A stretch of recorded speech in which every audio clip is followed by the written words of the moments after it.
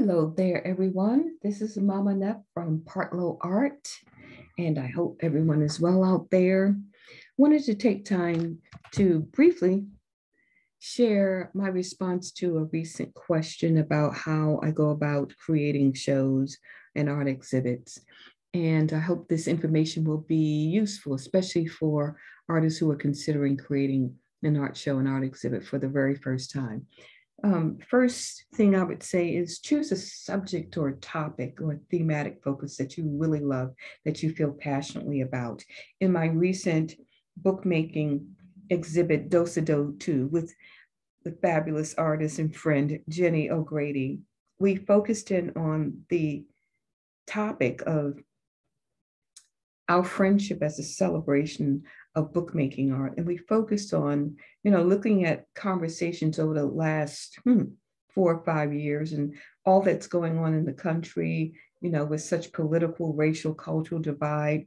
We wanted to celebrate a friendship that's grown out of our mutual love of each other, as well as our love of each other's art. And so we started there, and I'm using that as an example. And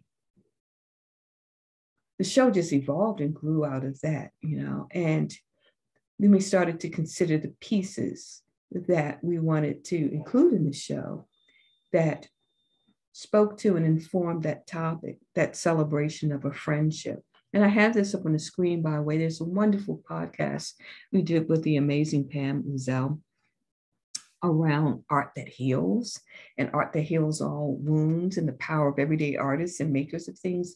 Please come to the website and check out that podcast so you get an idea of what I'm talking about when you focus on a topic or you have a thematic focus for a show that you feel passionately about. And so much grows out of that.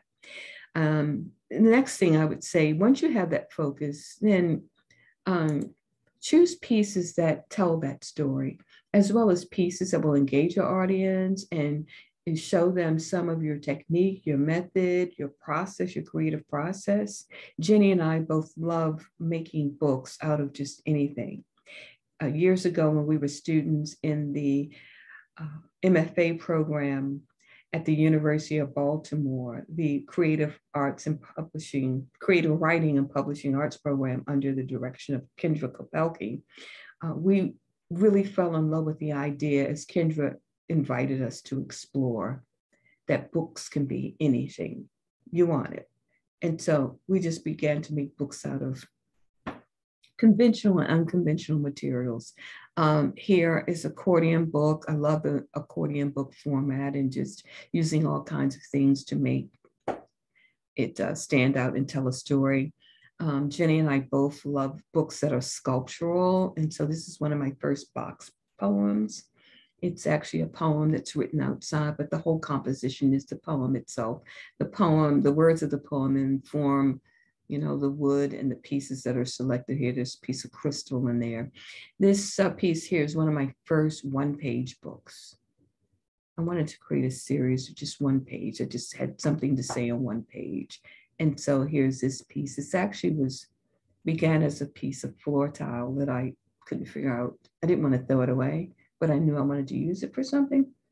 And found this glittery paper and then created a story that was really a milestone moment in my life, and this with beads and embroidery.